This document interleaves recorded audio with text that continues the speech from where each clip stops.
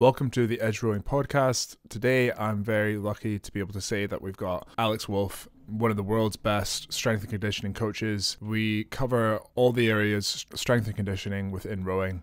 We go into a very detailed explanation into the why behind strength training and really breaking it down to the fundamentals for rowing and what you as an athlete should be looking for when you're doing your strength training and explaining it in a way that you can really understand the movements that you should be doing in the gym. We cover a lot of the most important stuff, which is mindset, and we had a really fascinating insight into the mindset behind not just strength training, but being in a team and working with other people, whether you're coaches or an athlete and a coach or athlete to athlete. As well as we always try and go into some specifics on what you can take away. We do get a bit advanced sometimes with the kind of language that gets used and the concepts. So I'll provide some definitions in the description below of some of the terms, just in case you haven't heard them before. But if you find your mind drifting, don't worry. We always try and bring it back in and kind of go back to it in a sort of simpler way. But anyways, I'll play the recording. Before you get going, as always, like, subscribe. If you're on Spotify, make sure that you follow the channel. And if you find it valuable, please do share it with anyone else you think would enjoy it. Cheers. So welcome everybody to the Edge Rowing Podcast. Really excited today for our guest, Alex Wolf. Super knowledgeable. Again, a world leader, in my opinion, in strength and conditioning. And even more so in rowing. He's the co-founder of Science of Rowing, the co-founder of the S&C Academy. He's former GB rowing strength and conditioning coach, worked his way up to being the head of the strength and conditioning for the EIS, which the EIS is basically the UK Olympic sports program. And then also the head of learning. So not just really knowledgeable in strength and conditioning, but also really knowledgeable in teaching and coaching people as well, which is kind of the two areas that I'd really like to cover today. But yeah, Alex, really excited to have you here. Thank you. Thank you very much for inviting me and for such a generous introduction. Yeah, of course. So yeah, Alex, I think it's always really good to understand how did you started getting involved in sport, and then how did you find yourself kind of heading down the path of strength and conditioning? Yeah, you're making me really recall back 25 odd years ago, but strength conditioning didn't exist when I went to university. So that was back Okay. in the early thousands, so 99 to 2002. It was called fitness coaching, and where I got to, I loved sprinting and I loved playing rugby. And up to the age of about 16, I thought I was always going to make it as an international player, and realised very quickly that I wasn't good enough at either. And when you turn up to a schoolboy national championships in sprinting and you run a PB and you're still being beaten by 0.6, 0.7 of a second, you realise that Mm, that's definitely not the route way for you. So I ended up realising I wanted to do something in sport, and I didn't really know what to do. And I thought I wanted to do physiotherapy, but knew I wasn't going to get the grades to get into physiotherapy. So I ended up doing a human biology and sports science degree at St Mary's University in Twickenham, and that really opened my eyes up to what we now call strength conditioning, but back then was just fitness training, and picked up a few sports and individuals at tennis clubs and swimming clubs and golfers and so on, and then started coaching some of the rugby players at the university, and had my own business as a personal trainer. And it got to this point where I had to make a decision, because I was also employed by Richmond Council, which was leading their exercise referral. So anyone who found that exercise was going to be a way to help them overcome things like or support their health around angina or previous stroke or heart attack victims, things like that. okay. I had a choice to either go more down that route or more into the kind of the performance side. So I decided to go down the performance side, and then What was it that made you want to go down the performance side? that's a good question. If I'm being honest, it was fulfillment. While I really enjoyed the exercise referral, one of the things I found was that the compliance was very low, and it didn't matter almost what Yeah. you did. Like it was really short lived. So everyone you came through was a 12-week program, and you Yeah. didn't see them again because they didn't have to. Some of them would. That's really unfair. a number of them would come back and you would see them for long periods of time, but you didn't really see what was going on. And it was, if I'm being really honest, it was not an easy job, but it was a comfortable job. Like I turn up to work, turn up at 9 o'clock in the morning, Friday at 5 o'clock, I'm done, nothing more. Where the exercise and for performance piece it was a little bit more chaotic and a little bit more thoughtful in that you had to really think about what they're trying to do. And back then there wasn't any level of the education and support where it was So did as it you is see now. sort of like a gap? Did you see sort of a gap in potential within strength and conditioning there that maybe wasn't there? Yeah, yeah. So I got to temper all of this because back then the internet wasn't what it was back Yeah, as it is now. So there wasn't that freely available information that you get. So you don't have this huge volume of people doing it. But there were some very well known people like Raf Brandon, Nick Grantham, Tommy Yule, who were all kind of were known in the area and were people who were probably paid for this already. So, but there wasn't really that much of it going on. So I thought there was an opportunity there. So I started just kind of finding opportunities to practice this more and more, and then I went off to do a master's degree in biomechanics, and that introduced me to more of an idea around movement, right, which I'd never really thought about. And it was at that point there, the English Institute of Sport, which is now the UK Sports Institute, were running its first cohort of internships, and that's what I applied for up in right. Sheffield. And I was really lucky So and just was to actually quickly go back there, what was so that seemed like a bit of a change then you when you started to think about movements rather than what was the alternative? What was the kind of original thinking of strength training? yeah.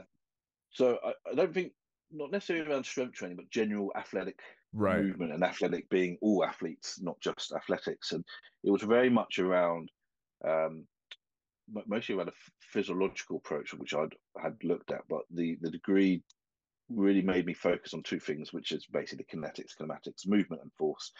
And it made me really consider what the demands of athletic movement was, both from a movement perspective and what the kind of the fundamental forces which are required to achieve that, which is basically where a load of my thinking comes from now. So when people start talking to Okay. me about outcome of training, the bit I'll always come back to, and we'll get onto this when we talk specifically about rowing and strength training, it comes back to, well, how much force does an individual actually produce while rowing?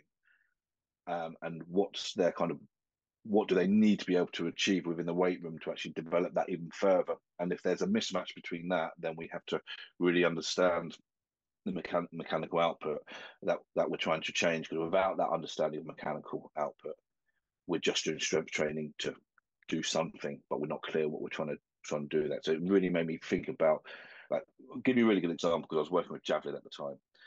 When a javelin thrower releases the javelin, they're producing maybe 2.5 times to 3 times body weight through their shoulder. So if you're a 90 Wow. kilo javelin thrower, that's 180 to 270 kilos of load going through the shoulder. Okay, Now, just for a quick reference then, like how much would be going through, say, a rowing stroke through your shoulder, just for us rowing audio, the rowing audio. uh, less maybe across both shoulders combined would be maybe a body weight and a body weight and a half. Okay, so a So you're lot. looking at about zero point 0.5 to 0.75 per shoulder. So which is why when you're looking at strength training for rowing for the upper body, like bench pull, bench press, then you can't get away as a 90 kilo male bench pressing or bench pulling 80 kilos. It's just not good enough. And that Maybe because of that's the why I didn't physical make demand. it. I can't comment on that. I don't know enough, Bench but press wasn't my strength, but we'll leave it at that. But anyway, sorry, I kind of went on a tangent there. The javelin thrower, the peak force yeah. of their So shoulder. so when you look at it from that point of view, when you're saying that the shoulder goes from maybe 270 kilos worth of load while it's decelerating, well, then you've got to kind of look at, well, what does strength training, where in the strength training program does 270 kilos exist? Well, it Yeah. does. So like Okay. it might only be instantaneous for that moment, but it's a really high force that the shoulder has to go through. So then you have to think about, well, how do we help that shoulder, one, prevent itself from being injured, and two, actually being able to contribute to the performance even further. So those are the kind of things those are the kind of questions that I started working and then working through. And if you go back one step from that, is that you don't throw with the shoulder, you throw with the hips. So the hips and the trunk contribute about 80% of the force required to throw the javelin.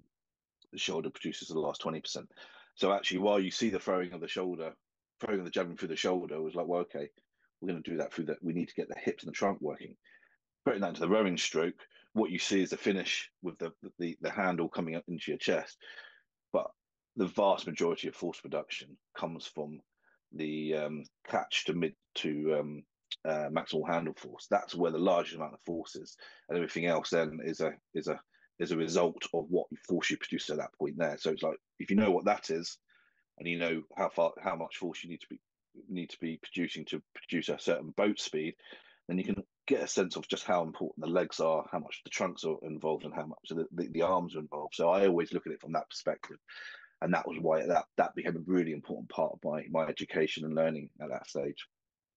Okay. Okay. Yeah, I've got loads of questions there, but I'll maybe save them for later about yeah, the rowing side of it. Okay. So what I really liked as well, the way you're talking about it is being, it sounds just like you're being very in the moment and being very good at sort of ignoring perhaps like what were prior, yeah, understandings of like what you should do for a javelin thrower and being very in the moment. And I think it kind of applies to like technique as well and like mindset or a training program. Like, what are you actually trying to get out of a session? What are you trying to actually get out of the sport? So, it's quite cool to hear you talk about it and all your content as well. I like the way that you talk about that stuff.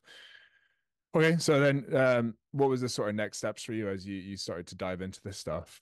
Yeah, so I ended up having an internship up in Sheffield for a year, which was where I really made probably all of my mistakes in terms of I was young enough to think I knew everything, and very Yeah. quickly got What age banged were you? out of that.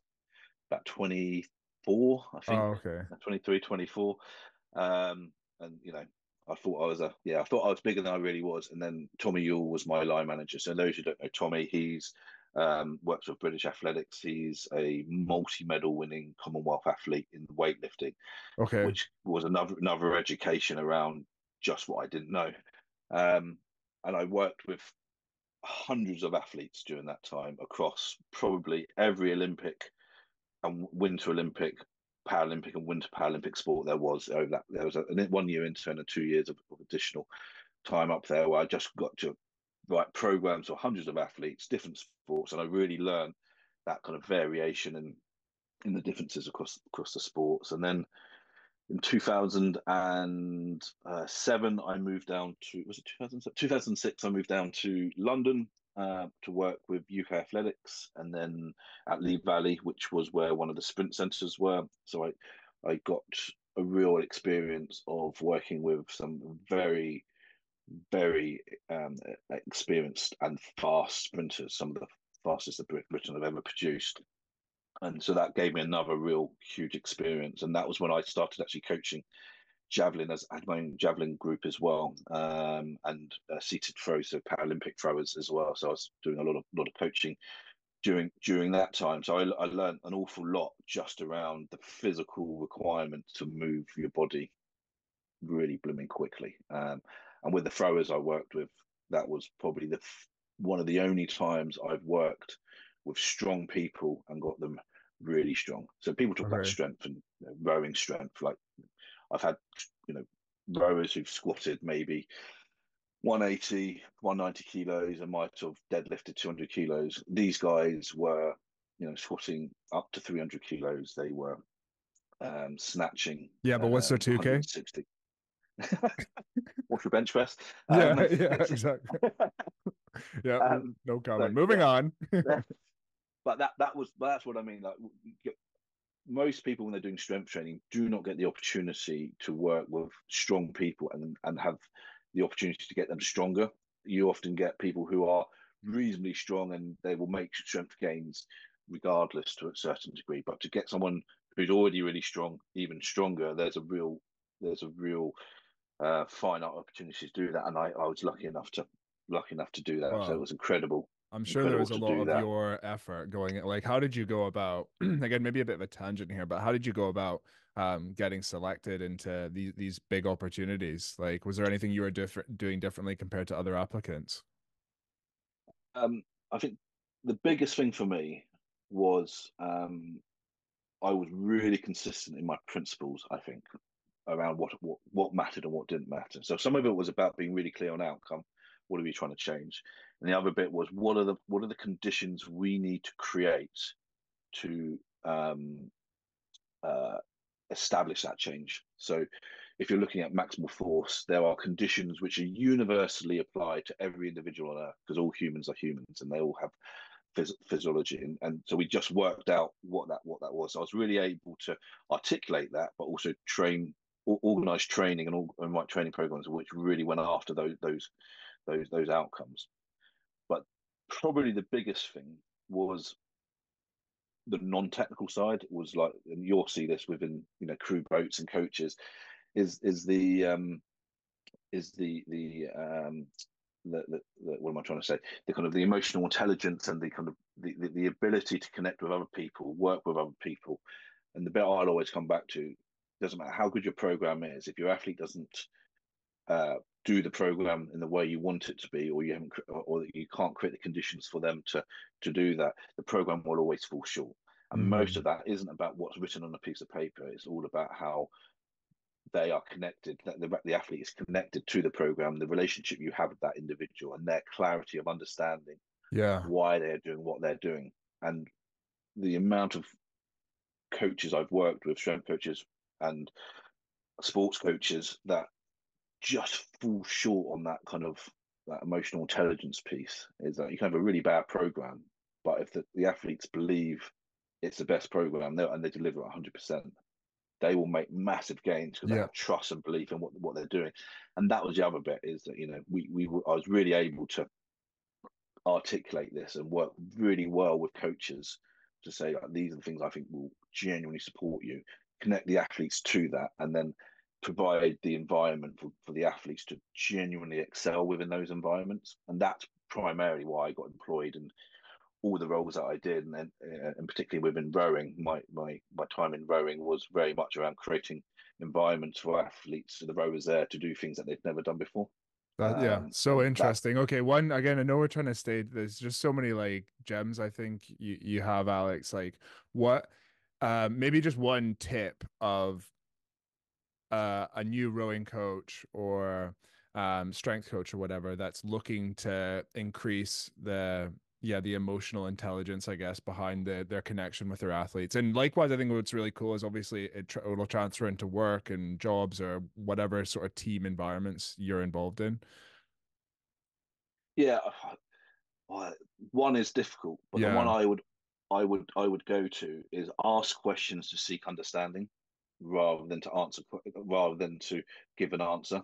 And the reason Okay. I say that Like a is, doctor kind of, isn't it? It's kind of like your yeah, GP. it's yeah, you keep asking question, and there's an art to asking a question and not sounding like a right dick, being asking question after question, but asking questions to seek greater understanding means that you understand where from a coaching perspective, understand what the coach's philosophy is and why they believe what they believe, and then that gives you real insights. Like, okay, they're not gonna. I can't come to them and say, this is how we're going to do strength training. I need you to do this. It's like, well, how does my strength training align to what you're doing, and how can I make that better? From an athlete perspective, and this is the biggest thing when I was working in the rowing program, was with the coaches that were working with strength coaches that were working with me. It's like, you need to understand the athletes. And one of the Hmm. big things is, if you do not understand their hopes, their fears, their stresses, the things that are going to stop them and the things that are going to enable them to be brilliant, then all you're delivering is a 1 hour, 2 hour session on them 3 times a week. And they're going to come in, go out, and it's just another training session. You're understanding where the challenges are with them and the things that are going on in their life. You get to have these discussions which can really inform how you might coach them. And you know, one of my opening sessions with the open weight men many years ago, one of the rowers, ex-military, was doing chin-ups, and I shouted across the gym to him Pete Reed. while he's doing chin. Yeah, it was, yeah. And he I shouted across the room to him and said, lock your arms out, lock your arms out. He came over to me, really angry with me, and said, I don't want to be shouted at in the gym. And rightly so. He's like, if you've got something to say to me, come up to me and come and say it. And I didn't take time to know him and what he needed in the weight room. So after that, I asked him a question, and this is, I suppose, the second bit of advice, and this is from Richard Chambers, was um, how do you want to be coached? Because I was whooping and hollering while they were PBing on the power cleans or whatever it was, and he was like, we're only training. We're not even doing personal best. We're just training. Where are you going to go with this whooping and hollering once we do something really great? Like you've given it all. So like, where are you going to go? I was like, well, okay. Well, how do you want to be coached? He's like, I just want you to come up to me, put my hand on my shoulder, and say, "Good work, well done." And when I did do something really special, or we're about to do something special, that's when you do that.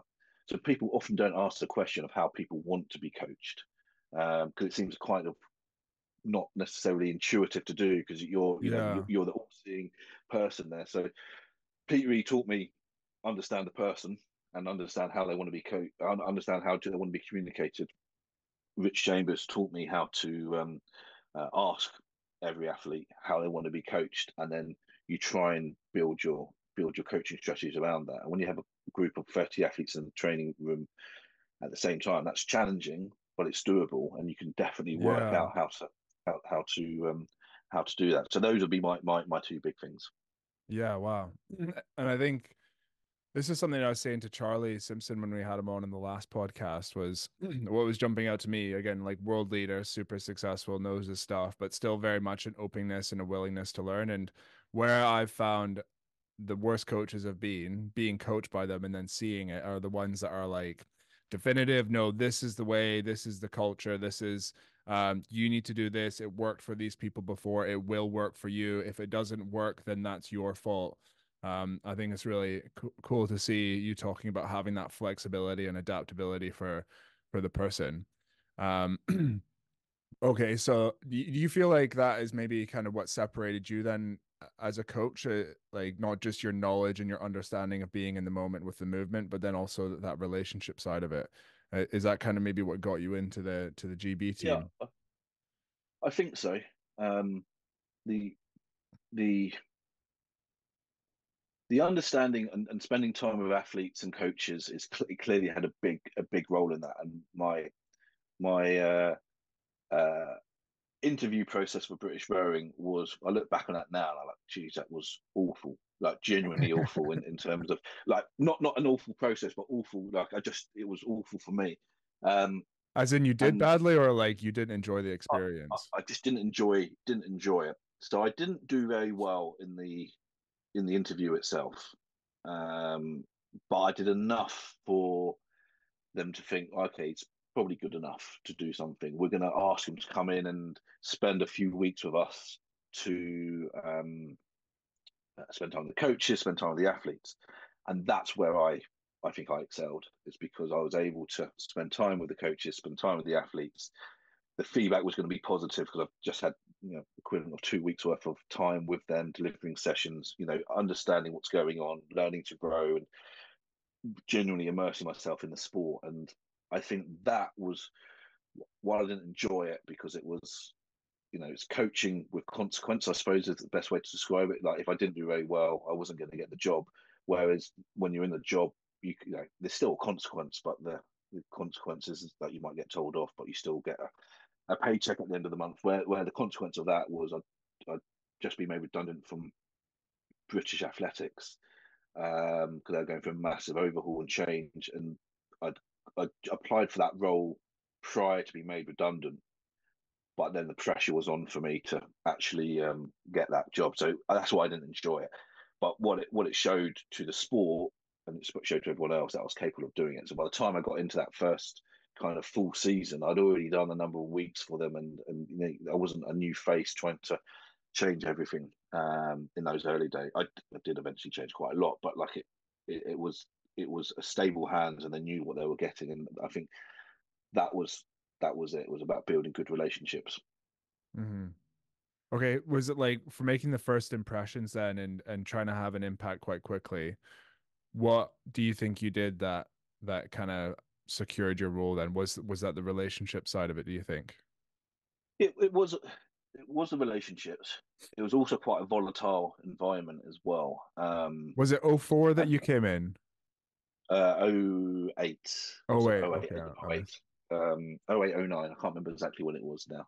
Um, but they, but it was volatile in that there was quite a large number of staff turnover in from a strength coach point of view.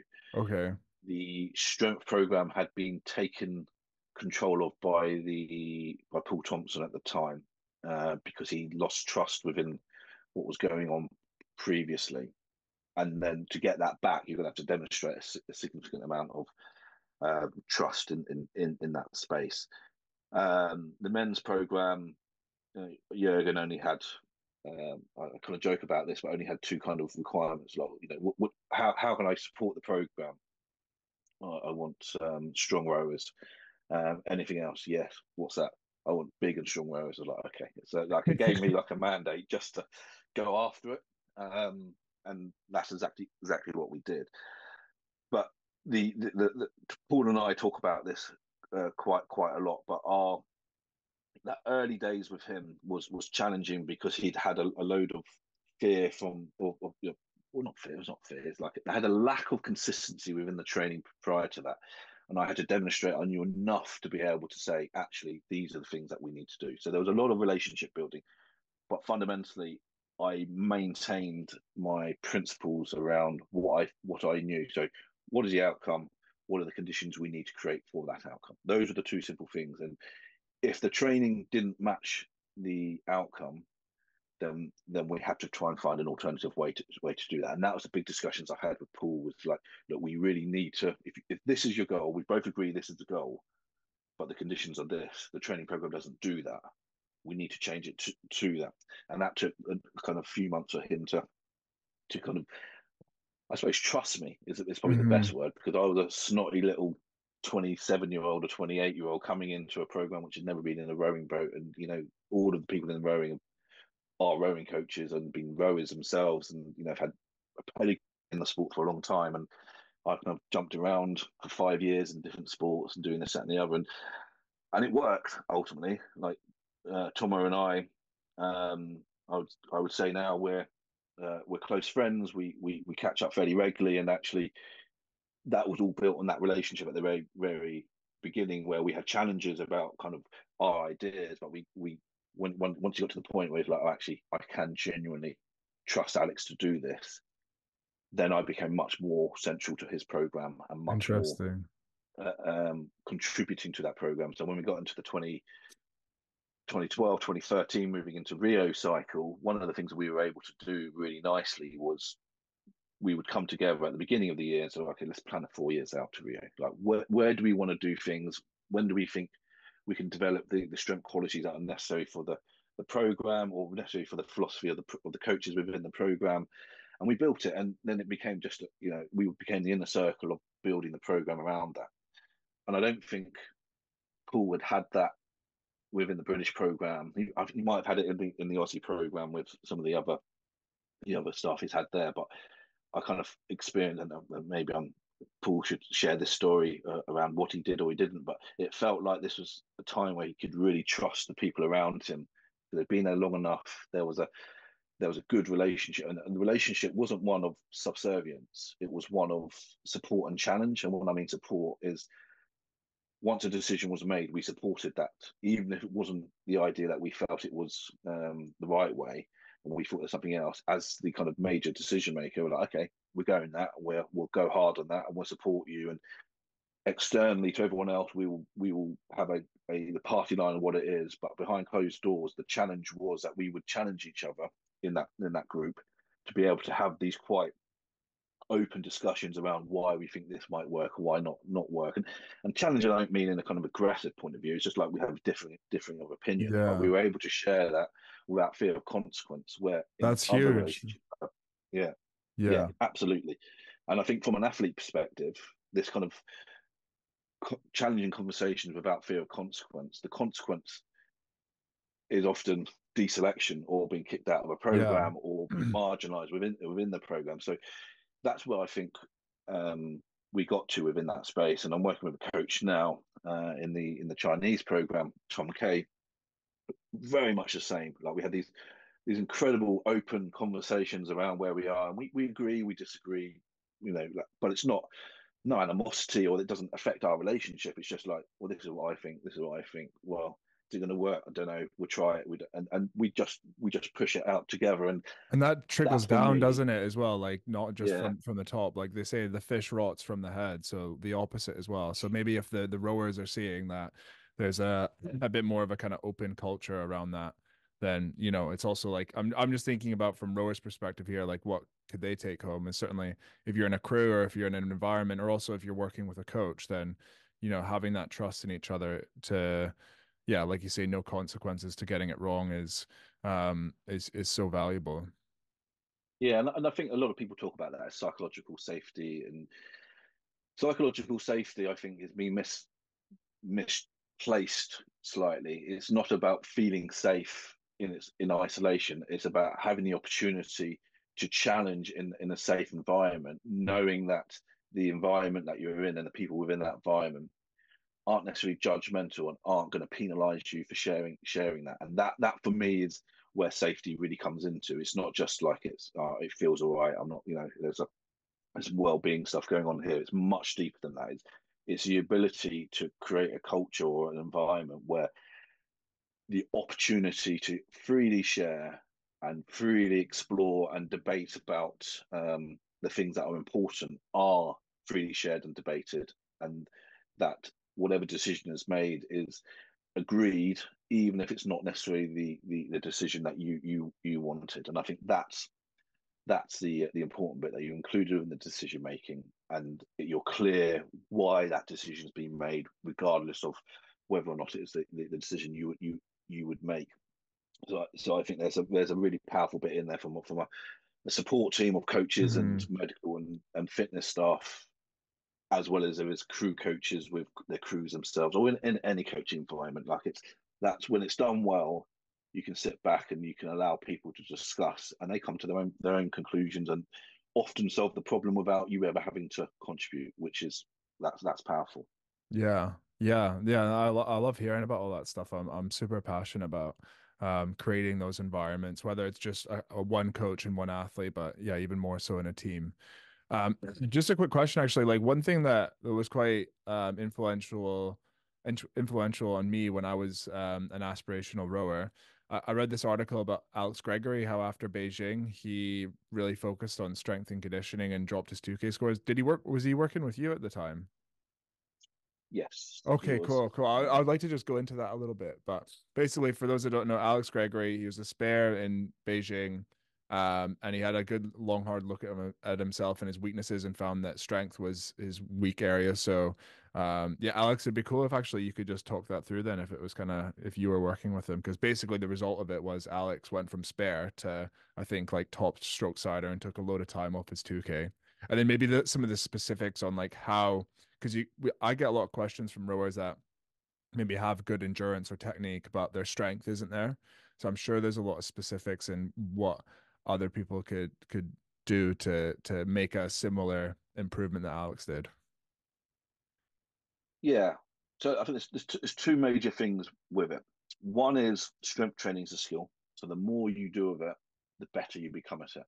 So you need to give it the space to be able to be completed within a training program. And that sounds really obvious and so on, but when you've got such a high volume of rowing training that sits around it, there has to be a focus on that. The second bit is around muscle mass. The more muscle mass you have, the greater the potential you will have to be able to produce more force. So, but to do that, you need more time to strength train. So one of the things um, Alex, and then I suppose the third thing that's probably worth noting, he'd already committed to a mindset of I need to be stronger. Now Yeah. when you've got someone who's already got a mindset on that, that's a lot easier just to put anything in front of them, and they will thrive in it versus somebody who's like, oh, I don't really want to do that, and there were clearly rowers that I've worked with who are like, 3 or 4 sessions that we do of this a week are just 4 of the 17 I need to get done, and Yeah. or 3 of the 17. get done. They're worried Where about the Alex next Honnold, session and how sore their legs might be for the 30 rate 20 tomorrow or something. yeah, absolutely. And unlike rowing or on the ergometer, so if you look at the very best ergometer time versus a very worse ergometer time in the men's or the women's squad, you haven't got this massive spectrum. It's quite a narrow spectrum between Yeah. the best and the worst. It's quite narrow. In the weight room, it's massive. Like so, you could Yeah. be like a Pete Reed, for instance, on bench press was a 155-ish or whatever it was, and then you had somebody down the 155. other. Yeah, he was a monster. Holy shit. Um, and I cannot take any credit for that because I'm sure he was on that way before I was doing anything. But then you had other people down at the other end who were struggling at 70 or 80 kilos. So Mhm. but that kind of, that's what I mean. That's where there's such diversity in Yeah. the performances there. So there's no hiding space and no hiding place in the gym. Like it shows how strong you are or how weak you are. Um, so what Alex had the mindset, so I could just give him training and he'd get it done. And because he had the mindset, he was willing to push himself hard in those sessions. And the people that were good at strength training had that mindset already. There's people like Sam Townsend and Bill Lucas.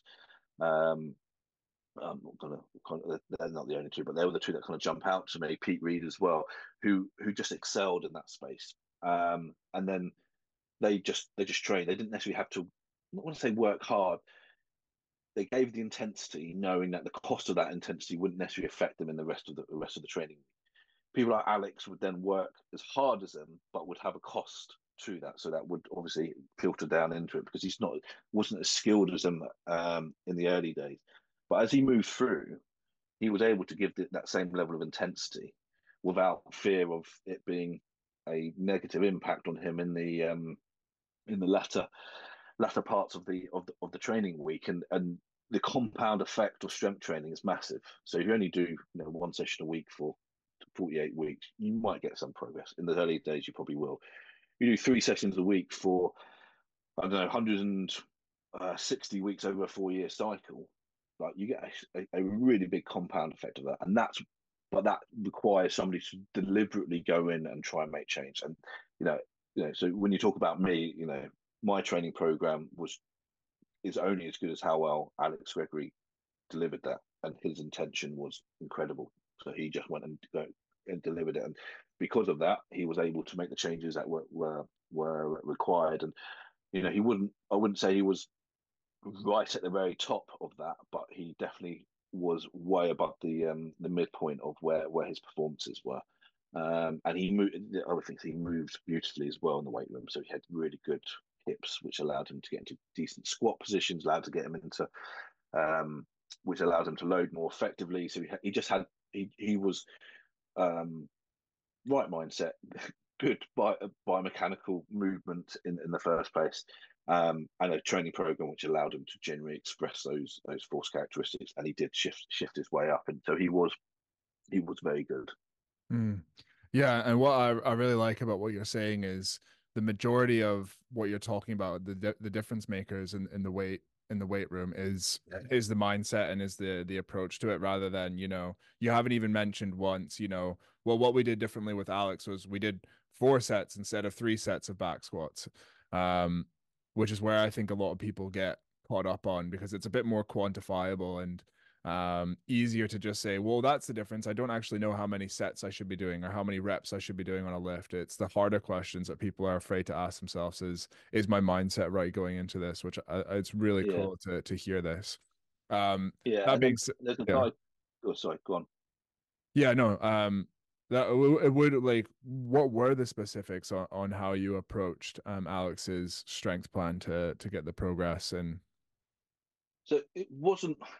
In all honesty, it wasn't different to the rest of the training program. So okay, there was across the men's, women's lightweights and under 23s. I probably wrote between 90 and 120 strength training programs, and then they got kind of bunched into certain groups. So if you needed a certain area to develop, then you probably would be in a group of athletes, and you might have had like 15 different groups of athletes to work with. So Alex would have sat in an area which was generally need to be lower body and upper body needs to improve. So you might have had somebody who just needed lower body to improve, or somebody who just needed upper body to improve. But he would have been both. Now the big bit around the training for him, like he wouldn't have been different to the other people within that group, but the focus was around putting them with people. Again, this is another area around, not about the exercise program, but about how you organize training. You put people in groups together where they're going to challenge each other. They don't Mm. know necessarily know they're going to challenge each other, but you put someone like Alex with another athlete who's fairly similar to them, and they end up inadvertently trying to just push a little bit above. You know what rows are like. If someone's doing a split here, they just want to go half a split quicker. Just Yeah. for no reason, just to kind of needle them a little bit. And that's what would happen in the weight room as well. They'd just go a little bit heavier. And that was enough to create motivational change within that group, because that would then, they knew that they had people that they were quite competitive with. Now, if you put somebody who was, like a 110 kilo back squat with a 160 kilo back squat, the 160 kilos getting no chase from the 110 because they're so far apart. And the one who's at 110 is like, well, I can't put 50 kilos on my back squat. But you put 110 with 112 back squatter at the same training together. Well, actually, 2.5 kilos is a flip of a coin in terms of who's actually stronger, really. Like, and you start seeing them moving together, and you can pace them.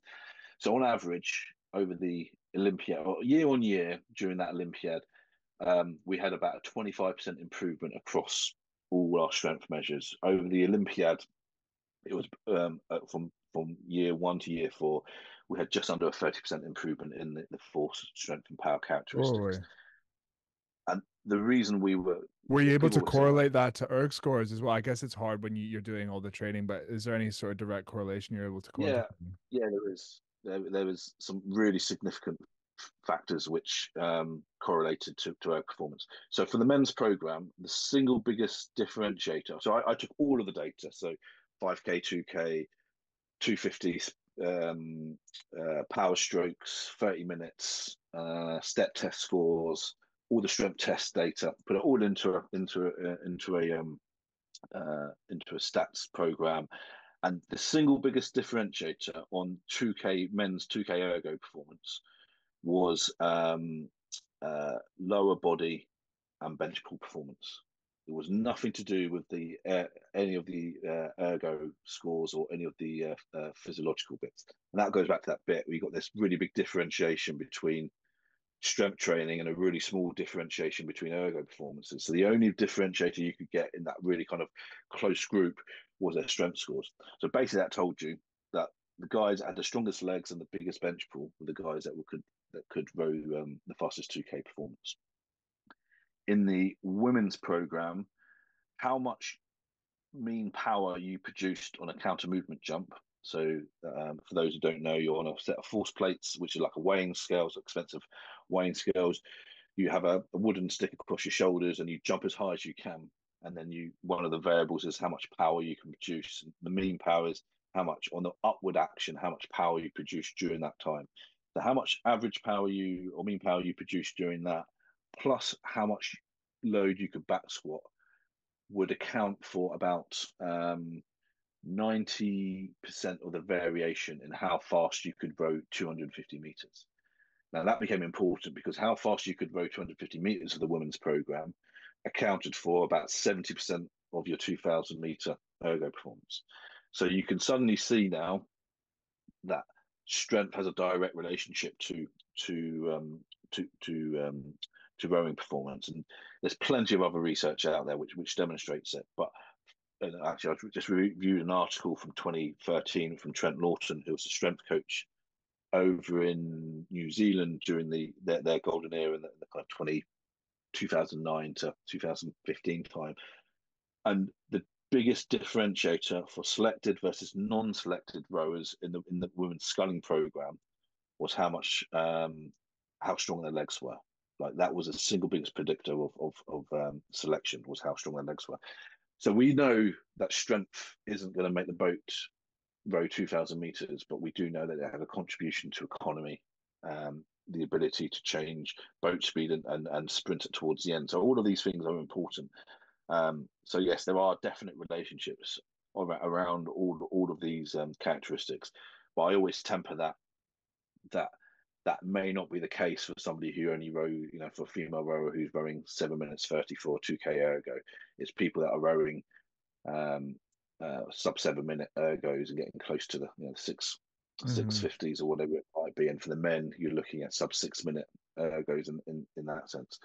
And then for the lightweight men, one of the most interesting facts was how much peak power they could produce on a counter movement jump and how much body fat they had on their legs was a direct correlation to how fast they could row 2,000 meters, and that accounted for about 80% of the performances as well. And when I say it accounts for, it basically does it's a regression analysis, so it basically tells you that the fewest number of variables that predict the most percentage of performance. So if it's saying 60% of the performances accounted for by these two variables, it's basically saying we can say that 60% of that performance is directly related to Gotcha. these variables. The 40% is we don't know. Yeah, It's everything else that accounts for that. So the closer you get to 100%, the more certain. of that relationship. So for the lightweight men, it was around 80%. So you could basically say, for that population, really lean legs, really powerful legs would account for 80% of how fast they could row for Okay. 2,000 meters. The last 20% will be technique, physiology, etc., etc. But remember, their physiology is so blooming good already. It's just reflective of that group. It wouldn't be reflective of much larger differences across the Interesting. population. Would you be able to say, if you can recall, say for men, women, lightweight women, like if you could correlate this back squat with a 6 minute 2K, do you know off the top of your head, say if you can squat this much and get, obviously assuming your physiology is world class, then you can produce roughly this 2K score, and same for the men and the women? Can I do that? Yes, yeah, you can. I don't know. I don't know off the top of my head what it was. What I do know for a fact, and what helped us in some of our decision making was um, I could predict how fast somebody could row 250 meters, 100 meters, based upon back squat and mean power score on the counter movement jump. So I could Okay. plug in and say, okay, if let's say your 100-meter score was, I don't know, 17.3 seconds and you needed to be below 17 seconds to be world class for a female. I could look at your score, your how much you squatted, how much your mean power was. I could adjust those scores and I could say, okay, if you could produce this more power and this more back squat, you could row this. You could potentially row it in this time, But not and I'd be off the top within. of your head for like if you can squat your body weight or so 100 kilo, you can't, yeah. No, and Ah, no, I can't do that. And I can't say the the more you squat, the faster you will go because there's this two things. One's called allometric scaling. So the heavier you are and the taller you are, the percentage increase starts to slow down. So if you're, when you're light and light and short, as you get high, as you get taller and heavier, you get this gradual increase in performance. But as you get to this tipping point where actually you don't get this linear increase anymore, it starts to flatten out. So right. somebody who weighs 80 kilos to 90 kilos might only make 2 or 3% difference, but someone who weighs 70 kilos compared to an 80 kilos, if they move up to 80 kilos, would make like a 9% improvement in performance. So it's all based upon that scaling. So basically means if you're 150 kilos and you're rowing, you're not going to make a boat go fast because you're too heavy um, from that, Okay. which is why that scaling becomes really, really important. So you basically are trying to say there's a sweet spot for the open men, and there's a sweet spot for the open women's. If you're within that weight range, you're going to be able to produce. You need to be able to produce X amount of force, which is why often I say for the men you need to roughly need about 150 to 160 kilo back squat or deadlift. For one For rep? women, it's about for one rep equivalent, and for the women, it's about 130 to 140 kilos. And if you can do that, and you're roughly in that weight ranges that you'd be in, then you know that's good enough. Now, if you're 120 kilos, well, I don't think I'm any 120 kilos, the amount of squat you'd need to produce would be so much higher to get the same level of improvement. So you'd need to put like 190 to 200 kilo back squat. Like that's, and to do that in rowing is you'd have to stop rowing to allow that individual to do that. And they're so Yeah. little, it wouldn't happen. So then I can say with a high degree of confidence, if you're a male rower between 85 and 100 kilos ish, 160 to 170 kilos will be good enough for female. If you're between 67 and 80 kilos, a 130 ish is going to be good enough for you. Yeah. And that's elite. Simple. That's kind of the rate of, yeah, yeah, You just got to squat yeah, very 150 simple. kilos or 130 kilos. Easy. Yeah, off you Okay, go. cool. Yeah, okay. Generally, could you like, I guess, there might be some confidentiality in terms of like what you can share. So like, we can clip this bit out if you prefer, but is there any sort of specifics you can give on kind of what like strength training, rowing strength, Olympic strength training plan, that high level looked like as a sort of average week? Yeah, I don't. Yeah, there isn't any confidentiality on that. I can talk in principle, so I'm not showing any programs, but I'll always go back to whatever I share now is all dependent on how it is organized within the training week and how the athletes perform it. So so that they're going to be the most important factors. But in the winter, I would often want strength training if the coach is allowed. Often want strength training in 3 to 4 times a week. Um, And as we move closer towards the competition, that drops down to probably 2 to 3 times from about this time of year through to the first World Cup.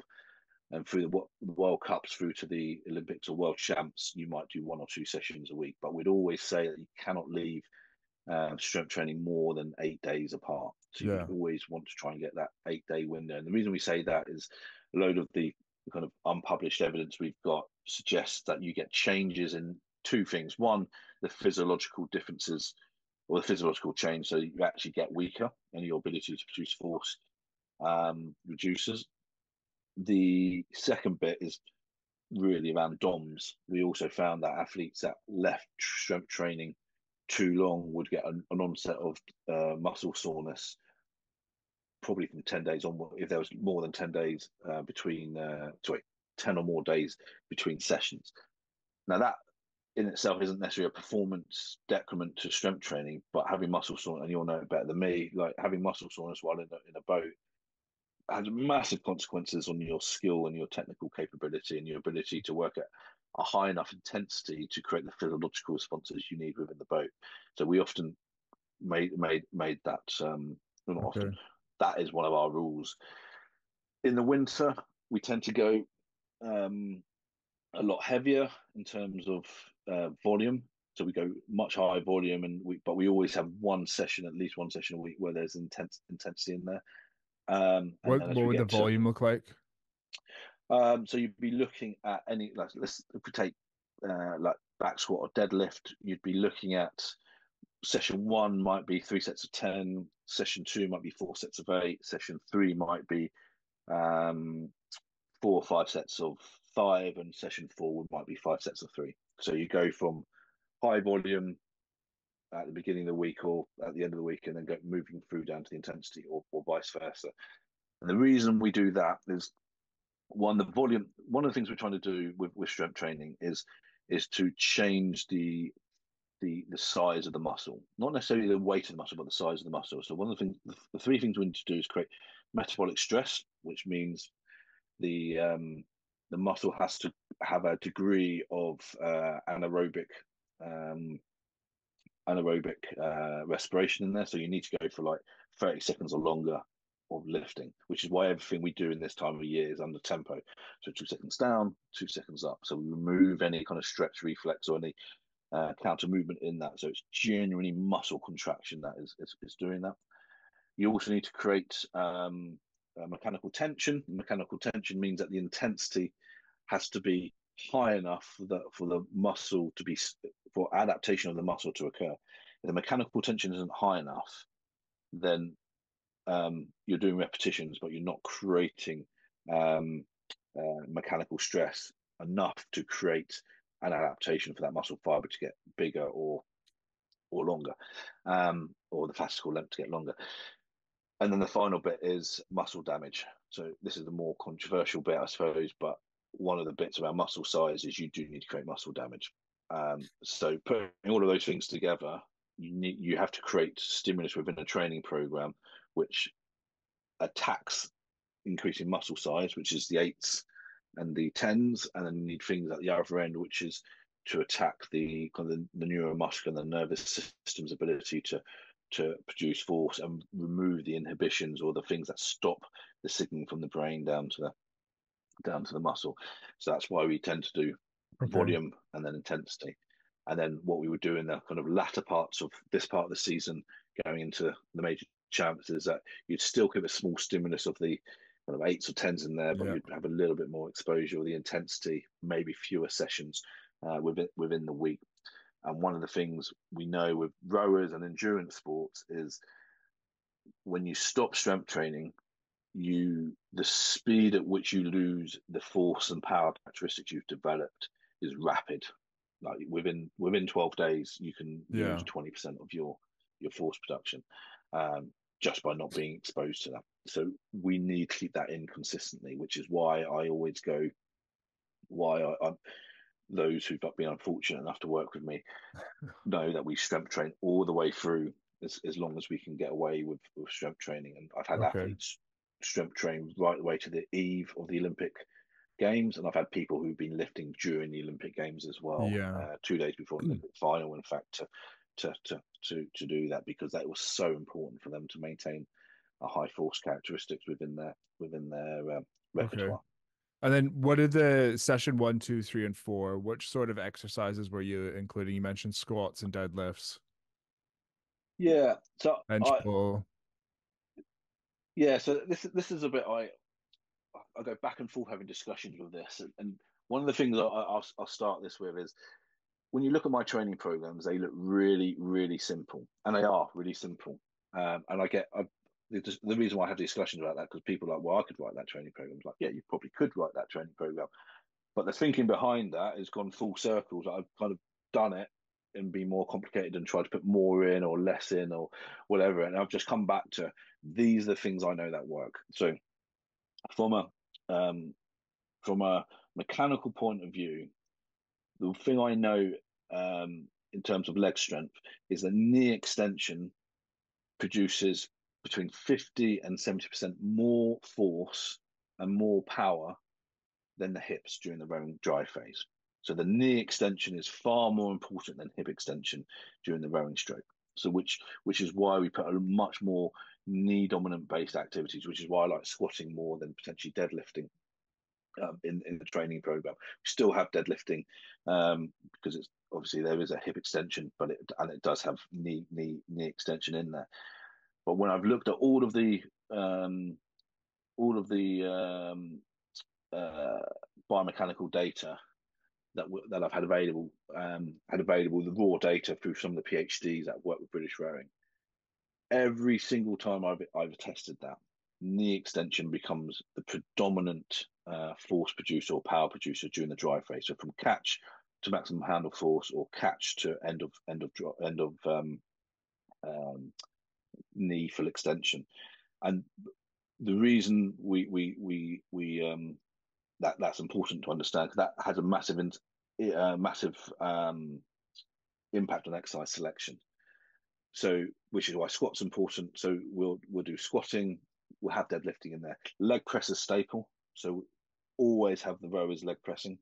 Um, if rowers are lumbar spine compromised, and a lot of them are because of their, you're not a rower unless you've had low back pain. So if you've got indiscriminate back pain and squatting or deadlifting is slightly slightly challenging for you, then we'll find an alternative, but to return you back to those exercises, and that's the important bit. Where was I going with that? So those would be the lower body exercises. We might put hip thrusts in there as well. Now, Split squat. when we're looking at exercise, sorry, Split squat at all? what Just thinking, yeah. the reason the reason we do, but this comes down to real principles. So if we go back to how much does a knee need to, how much force does a knee produce during a rowing stroke? So we know it produces around roughly about 1,000 newtons of force, and that's one knee. So that's about roughly 100 kilos. So if that's what it's doing 240 times in a race, where is it going to get 100 kilos of load in a gym? That would be the bit Okay. I would go after. So one of my things would be is we also know that the max force it can produce at the beginning of the race is around 140 to so about 12 to 1,500 newtons of force, which is about 120 to 150 kilos. Where in the gym is you're going to get 120 to 150 kilos of force through there? So if you're going to do split squat, then the principles that we have, it has to be at 65% of what the bilateral equivalent or the two-legged equivalent is. So if you can do 100 kilos on a back squat, then you'd need to do a split squat 65. That would be our marker. Otherwise, you're not developing maximal strength. You're developing work capacity or something else. It's just not enough load, because you can load the knee extensors on a double leg exercise greater per leg than you can on a single leg exercise. And the reason we got this far is that when we looked at a lot of the testing on two legs and one legs, what a single leg can produce is between 62 and 67% of what it can do on both legs, which seems odd that it's not 50%, but it's about Hmm. 62 to 67% of what they can do. So when you apply that within the strength training environment, then we need to find exercises which you can work at 62 to 67%.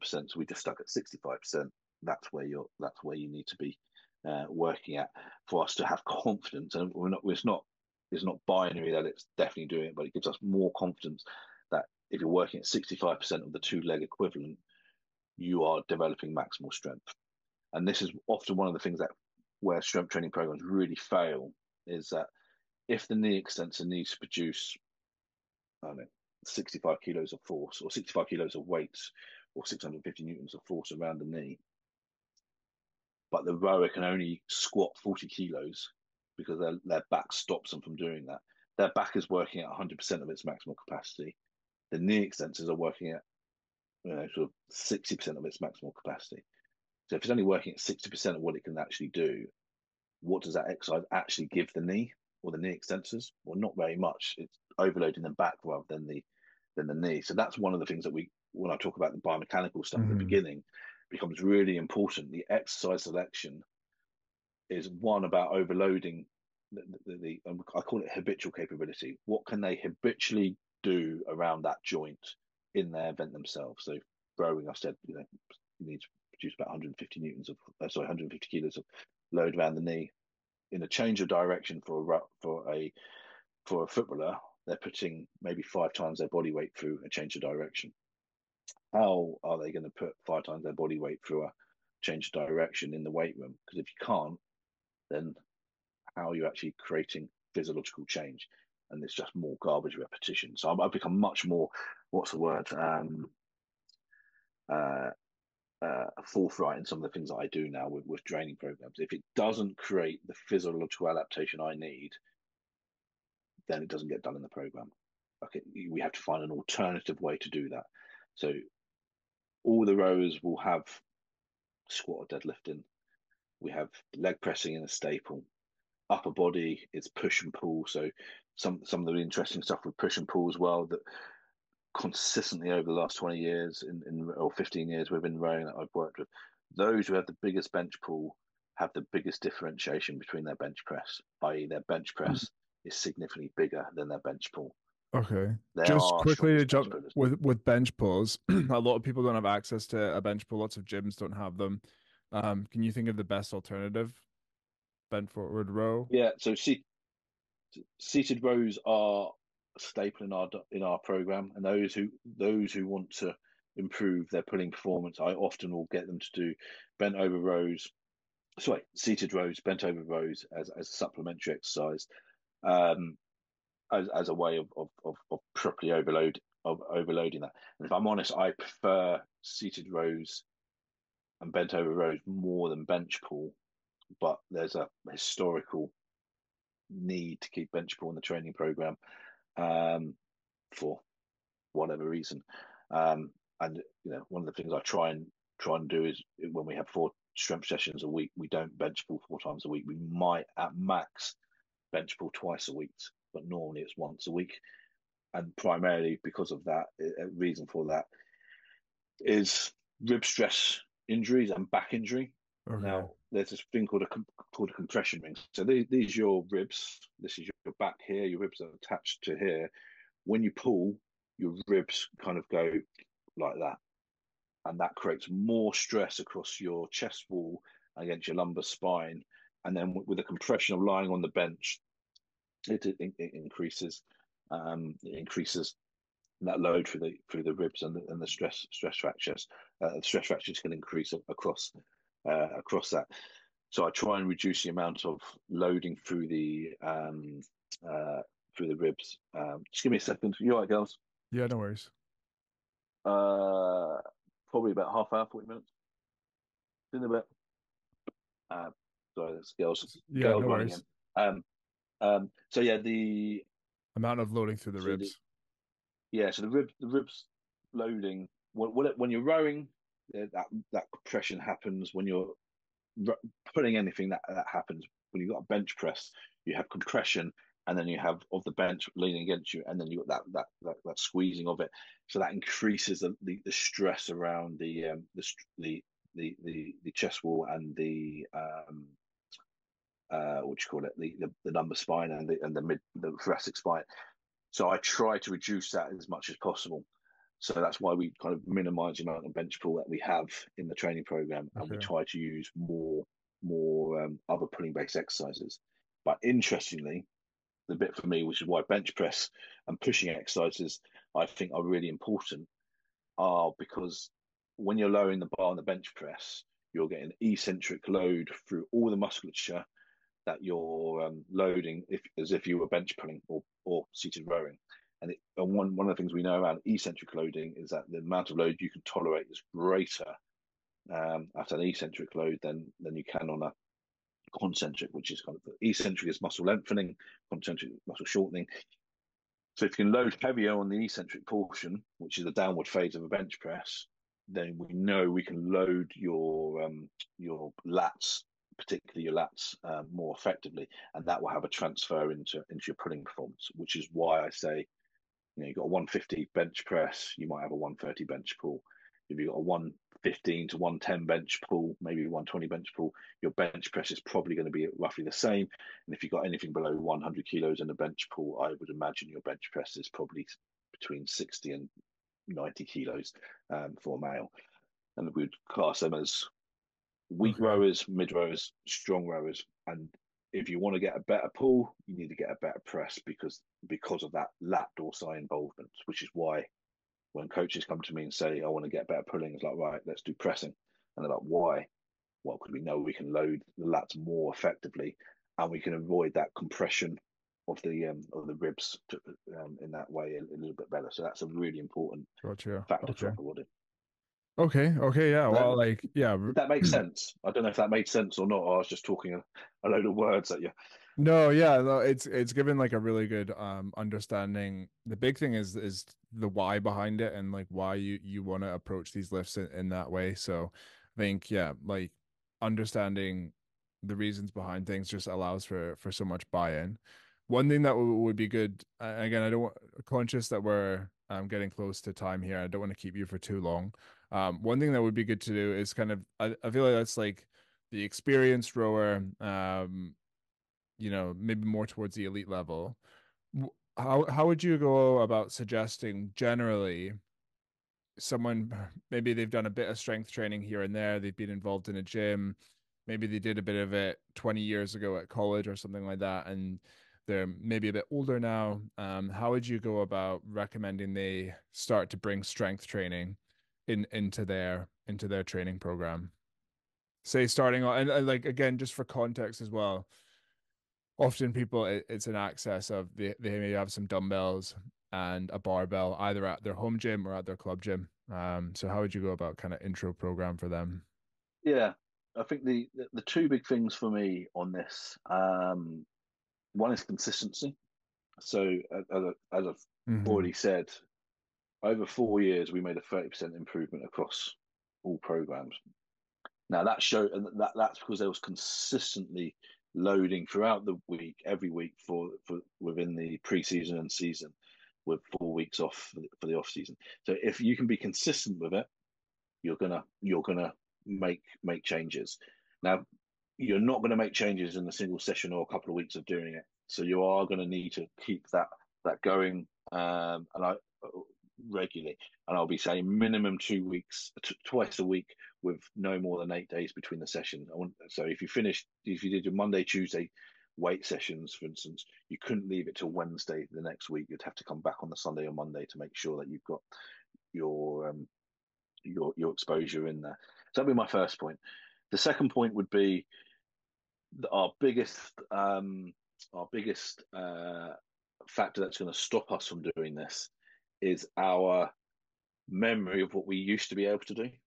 And I say that with the greatest respect because it's exactly where I am right now. It's like, wow, I used to be able to deadlift 240 kilos. I'll just go and do that and realize that 90 kilos is probably a better starting point. So I just temper yourself on what you used to be able to do. You may be able to get back there, but your goal is about progressing from where you are, not to where you were. So temper that. And then the third bit I would say is it's always worth starting um, below what you're capable of doing at any point. Now we have a business called Ready to Run, which is helping runners to return back to training. Oh, sorry, return back to training to remain injury free and return Hmm. back from injury. And when you look at the training program, they start off with like 3 times 8 seconds of calf raises. Now everyone can do 8 seconds of calf raises, but it builds a consistency of training at that early stage to start off making it a little bit easier for yourself and get yourself into the um, into the rhythm of doing 2 or 3 times a week. Because if it's hard every single session you go in, it's going to be really difficult in those periods of time to rely on motivation. And we know motivation um, as a behavior wanes, and your training will wane when your motivation wanes. So routine and consistency of just doing small and regularly for the first 4 to 6 weeks will get you into that rhythm, and then make small progressions over the the 12 or 18 weeks afterwards, and you'll see these big progressions. So as a So when starting you talk, point to get that consistency rather than a runner, like how could you would you maybe just say starting with like a goblet squat for one yeah, exercise or absolutely. Yeah, goblet squats, or even with an empty bar or the dumbbells beside you. So anything which just gets you um, just doing stuff. And there's for me, there's no reason just to do for the first 4 weeks, just do 3 sets of 10 on everything. So 3 sets of 10 on goblet squats, sets of 10 on bench press or seated row or whatever it is that you're doing, just and making sure we often use repetitions in reserve, which is a marker of intensity. So if you have a repetition in reserve of one, that means after you've done 10 reps, you could probably do one more. What we want is probably a repetition in reserve of 5 or 6. So you do your 10 reps. And if I ask you to do a few more, you could say, well, I could probably do 5 or 6 more. That's about the right. rough intensity you want to get them to. After that first 4 weeks, it's like, well, let's drop that down to 4. We'd still do 3 sets of 10, but we'd do 4 repetitions reserve. So the weight has to go up a little bit. And the next 4 weeks down to 2. And then suddenly you've got 12 weeks of training, 12 weeks of consistency. You've got yourself closer to an intensity where you're getting close to a point where you're probably going to have to start thinking about the exercise selection a bit more. Um, and then and then you're there. So it's that's where the consistency and patience comes into it, because people want it in 4 weeks. Roughly, my experience is when people have detrained, and this isn't just within rowing, this is across 25 years of working with the very best, and the people that are just trying to make rowing or running a part of their life. It takes 12 to 16 weeks to get a point where training is normal now, and actually that you can only build on increasing intensity or increasing performance when you've got a solid base of training on you. If you try and do that off inconsistent training or too early, and the inability to withstand multiple repetitions and sets of exercises, you're not going to go anywhere. You're going to get injured, you're going to burn out, you're going to stop because you're demotivated. 16 weeks, 12 to 16 weeks of 3 times 10. I know that sounds really blooming boring, and it is boring. The one thing it will give you, it will give your body work capacity. And work capacity is the ability to repeatedly load at maximal, sub-maximal loading. And once you've built off the back end of that, then you can push intensity, or you can push other things. And that will be my go-to. And not would sorry, what am I trying to say? That's what I do with everybody, regardless of what level you are. I want 16 weeks of graft like that, and then we'll go afterwards, and we'll progress you from there. Okay, awesome. It's not the Okay. answer people necessarily want, because it's I four want months to each. one session that's gonna get me 50 kilos stronger and take 20 seconds off my 2K, please. When you find that, let me know, and then I'll subscribe to that too. Yeah. Yeah, awesome. Okay. Like look, yeah, Alex, like there's actually so many things I'd love to keep asking you about, but just yeah, I want to be respectful of your time and also just keep this quite digestible as well. So I think, there's so much value that you've given, and already for me, I've got, so many ideas on tweaks and changes that we can maybe look to make to our programming as well. But I think the highlight for me, especially, was just the talking about the mindset going into weightlifting, and the big differences there, and around culture as well. I think was so valuable. But yeah, Alex. So what are you up to these days? What's kind of on the calendar? What are you working on right now? Yeah, so I still work heavily within rowing, and I'm as you said at the beginning, I'm a co-owner of Science of Rowing. So Yeah, we're which I've been we're launching subscribed up. to for about 2 years, I think now. Yeah, which yeah, Oh, great, great.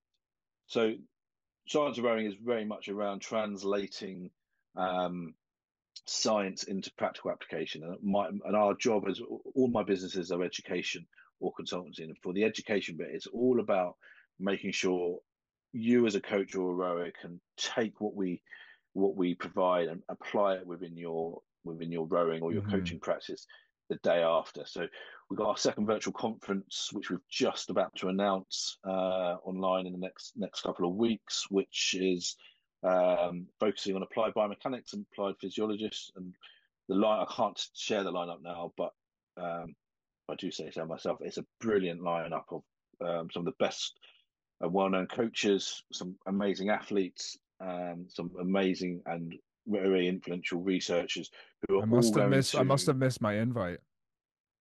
Must have gone to junk or something. Wow, it's very awkward, isn't it? Um, um, and space for one more. And then Yeah, and so the idea is that day one is physiology, and we're going to show you or share with you things that you can do to improve um, tracking and monitoring and testing your physiology. Same with biomechanics on day two, things that we know um, that you can apply without having to have expensive equipment and so on. So we'll make sure that you and your clients and memberships that all have access to that as well, and that will be going out in the next awesome. next few months, weeks.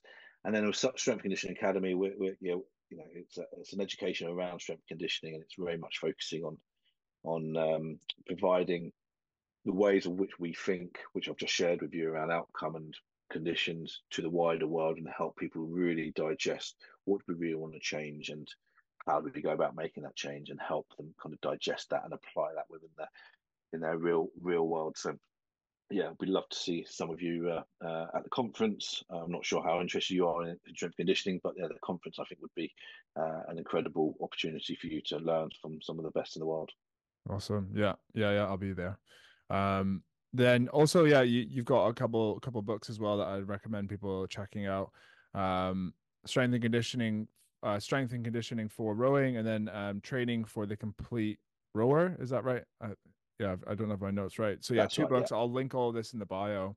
I'll also link you know your website and your social media as well. You're posting on there regularly as well. And yeah, just wanted to thank you, Alex, for for coming on and giving us such a valuable insight into the top end of a massive area of sports in general. So yeah, thank you very much. And yeah, would certainly love to have you on again at some point in the future if you wanted to talk some of the other areas. I know I certainly have got loads more questions. No, Jack. Well, thanks for inviting me. Awesome. Okay, cheers.